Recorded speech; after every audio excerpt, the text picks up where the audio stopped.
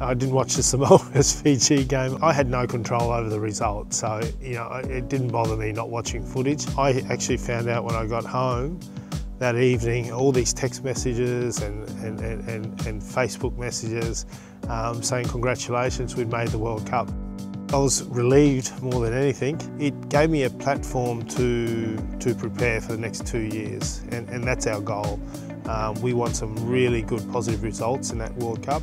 We're in a pool with England, France, Argentina and USA. We need to progress through to the knockout stages. We need to win 3 games. Tonga with the feed, and now the ball pops up to Murphy. He offloads it now. The miracle ball out the back to Takalua. Takalua races around. Tonga score their 3rd.